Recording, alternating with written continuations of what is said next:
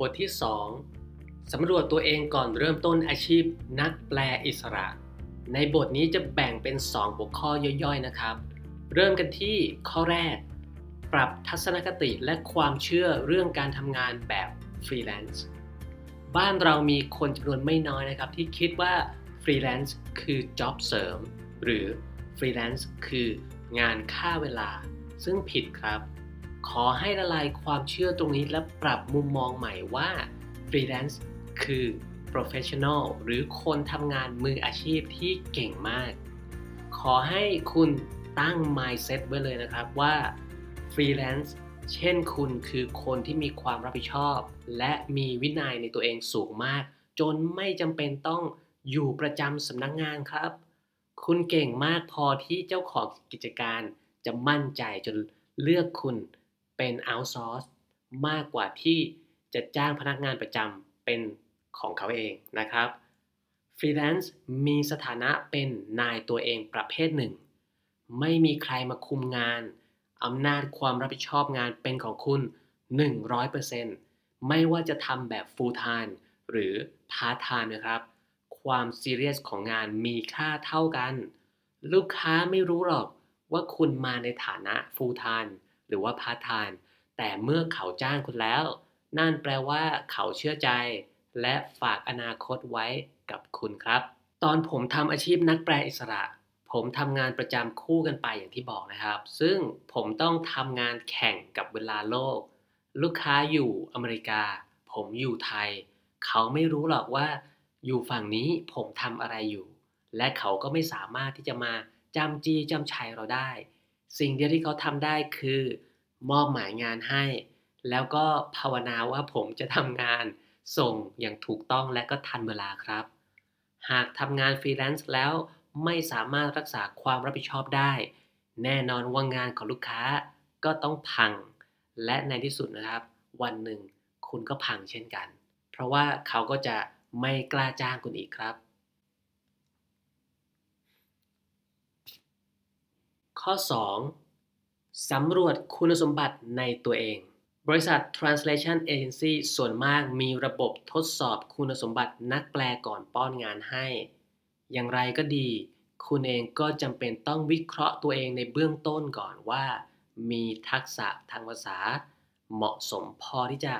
รับงานแปลได้หรือไม่นะครับเพื่อไม่ให้เป็นการเสียเวลาทั้ง2ฝ่ายคนที่จะทำอาชีพนักแปลต้องมีทักษะทางภาษาดีมากในที่นี้นะครับหมายถึงต้องดีทั้ง2ฝั่งนะครับทั้งฝั่งภาษาต่างประเทศที่จะแปลมาเป็นภาษาบ้านเกิดนะครับผม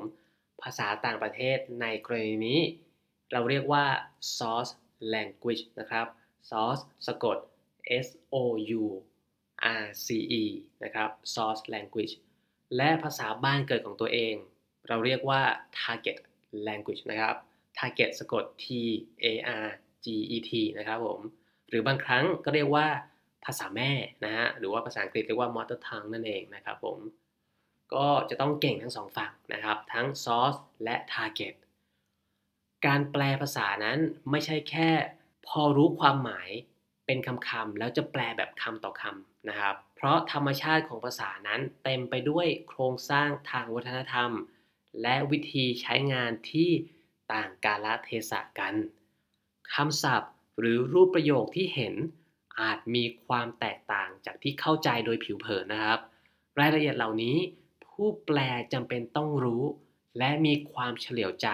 ในการจับความผิดปกติได้ว่าคำนี้ประโยคนี้มีนัยยะสำคัญต่างจากที่ตาเปล่าเห็นอย่างไรผมมีกรณีศึกษาระดับตำนานมาเล่าให้ฟังครับเป็นเอเจนซี่โฆษณาเจ้าหนึ่งที่แปลข้อความป้ายโฆษณาขนาดใหญ่ให้กับเครื่องดูดฝุ่น Electrolux โดยประโยคนั้นเขียนว่า Nothing sucks like at Electrolux คำภาษาอังกฤษ suck แปลว่าดูดถูกต้องไหมครับหลายท่านรู้อยู่แล้วแต่นะครับความหมายเชิงแสลงนะครับ suck แปลว่าห่วยครับและเมื่อนักแปลสแกนดิเนเวียนนะครับแปลแผ่นป้ายโฆษณาเครื่องดูดฝุ่นไปเป็นภาษาอังกฤษแบบตรงตัวเหตุการณ์นั้นจึงเกิดขึ้นครับ คำว่า nothing sucks like an electrolux ความตั้งใจที่นักแปลต้องการจะสื่อก็คือไม่มีอะไรจะดูดดีเท่า electrolux แต่ความหมายที่แท้จริงในภาษาอังกฤษคือไม่มีอะไรจะห่วยแตกเท่า electrolux ซึ่งกรณีนี้คือพังเลยครับผมคือสายตาของฝรั่งที่เห็นประโยคนี้เขาก็จะแบบว่างงๆขำๆกันว่าทำไมถึงเขียนแบบนี้ความแตกต่างทางวัฒนธรรมและลูกเล่นทางภาษาที่ต้องเข้าใจและปรับแปลให้เหมาะสมเรียกว่า localization นะครับนี่คือภารกิจสำคัญของนักแปลซึ่งคุณจะเห็นว่ามันไม่ใช่แค่รู้ความหมายเป็นคำๆแล้วจะแปลได้ตรงๆตัวเสมอไปนะครับผมถ้าหากว่าแปลตรงตัวเสมอไปคุณอาจจะไปเจอเหตุการณ์แบบกรณีของเครื่องดูดฝุ่น Electrolux ก็ได้อย่างไรก็ดีนะครับผมต้องหมายเหตุทิ้งท้ายก่อนไปต่อว่ากรณีการแปลของเครื่องดูดฝุ่นในครั้งนี้นะครับยังเป็นข้อถกเถียงกันอยู่ว่าแปลผิดหรือว่าเจตนาให้มันเกิด viral marketing กันแน่นะครับผมแต่ก็เอาเป็นว่าในมุมของผู้บริโภคที่เห็นมุกโฆษณานี้เขาก็รู้สึกว่ามันเป็นมุกที่แปลกสนิทครับเมื่อมาถึงจุดนี้ผมขอปิดท้ายบทนี้ครับกับเช็คลิสต์5 ข้อเพื่อสำรวจตัวเองว่าคุณสามารถทำอาชีพนักแปลได้หรือไม่ลองดูว่าคุณเข้าข่ายอันใดอันหนึ่งใน5 ข้อนี้ไหมนะครับข้อที่ 1คุณผ่านการใช้ชีวิตและศึกษาในประเทศ Source Language 3 ปีขึ้นไปหรือไม่หรือข้อ 2คุณผ่านการใช้ชีวิตและทำงานในประเทศ Source Language 3 ปีขึ้นไปหรือไม่หรือว่าจะเป็นข้อ 3ครับคุณอยู่ในประเทศบ้านเกิดของตัวเองแต่อาศัยและเติบโตในครอบครัวหรือโรงเรียนที่สื่อสารด้วยภาษาต่างประเทศตั้งแต่เด็กจนโตหรือข้อ 4อยู่ในประเทศบ้านเกิดตัวเองเช่นกันแต่อาศัยในสภาพแวดล้อมและสังคมที่สื่อสารด้วยภาษาต่างประเทศตั้งแต่เด็กจนโตและข้อ 5อยู่ในประเทศบ้านเกิดตัวเองแต่มีโอกาสได้ศึกษาภาษาต่างประเทศอย่างจริงจังและมีการใช้